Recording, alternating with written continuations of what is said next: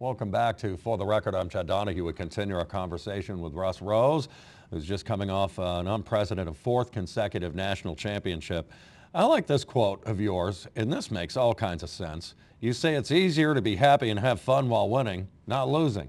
That could be a nice motivator. When you're winning like you guys are, that's got to be pretty good.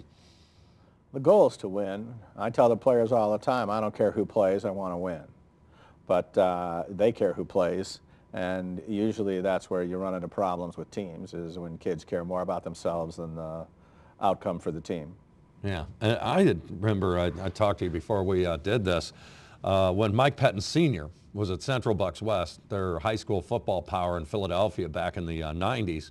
They had won 56 games in a row, and I'd always asked him, how do you stay sharp and, when you get a winning streak like this? You had this unbelievable streak that I think reached, 108, 109 matches in a row. How do you guard against complacency when you get a number that gets to be like that? Or UConn women's basketball just had a number like that to reach 90. What do you do? Well, I mean, it doesn't happen overnight. So and it starts gaining momentum and people start talking about it. And, the one year, the first, championship, we'd lost a match earlier in the year. We'd gotten beaten at Nebraska, and then the next week we lost at Stanford, and then we won the rest of the year and won the national championship.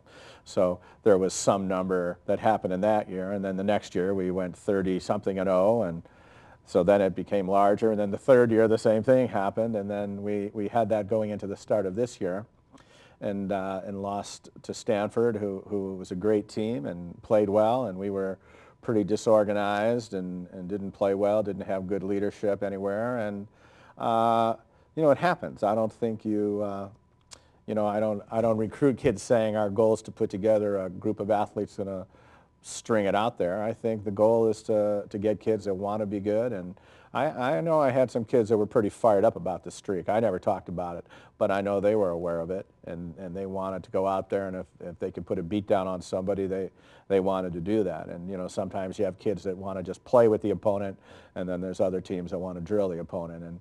And we had a couple of kids that they wanted every time they went out there to paint a masterpiece. So they didn't care about the other team. They cared about being the best they could be. And with that kind of streak and with your success, and I remember Bob Knight when he was at Indiana talking about this, and especially when you go on the road, you take everybody's best shot night in, night out. It's been that way beyond the 4 seasons. I mean, your players have to be aware of that. You're aware of that as a coach, but how difficult is that to take on every game that you play is like Game 7 of the World Series for your opponent? Yeah, oh yeah, no, and this year especially, we saw it this year. Every time we lost, and we lost 5 times, the people crowded the floor and jumped on each other like they'd won the national championship. And for them, that was probably a pretty reasonable reaction to the event. For us, it was like, hey, if you don't want that to happen again, you need to get better. And we were certainly we got better as the season went on, and we had a chance to avenge some of the losses that we had earlier in the year. And but the goal is to try and teach the players that there's a whole big learning process out there. It's just not about, it's not all about you. The other teams are good and they play hard and they deserve to win, and you need to keep your head high whether you're winning or losing. And I thought we handled the losses well, and we were fortunate to win the last match of the year. Yeah, the one that matters most, the gold medal game, so to speak. I've got less than 3 minutes here, but I wanted to ask you, who has had the most influence on you as a coach, kind of a mentoring figure, because you're leaving a legacy in your own right as being, that kind of influence on other people. But how about you? Well, I mean, I think a couple of people. I'm a unique coach, and I know that, so I'm not following anybody in particular. But my college coach, Jim Coleman, who's passed away, was where I learned a great deal. Jerry Angle was one of my college coaches. Terry Liskevich, former national team coach. But all I do is read sports books. So I've read, on every sport. So I've got a pretty large library.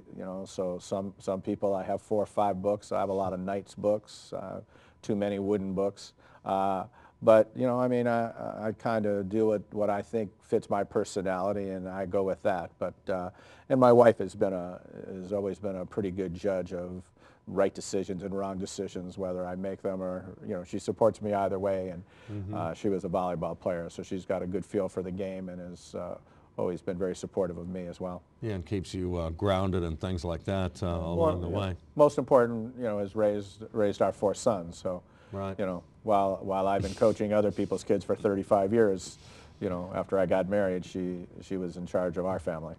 What kind of student athlete fits a Penn State profile when you're recruiting? I know we got into that a little bit more, Right. but what are you looking for? I mean, I want kids that are competitive. I want kids that that are accountable for their behavior, that want to have a good time, and I think that recognize that, you know, probably what they have inside of them hasn't been drawn out yet. I want kids that believe they can achieve great things.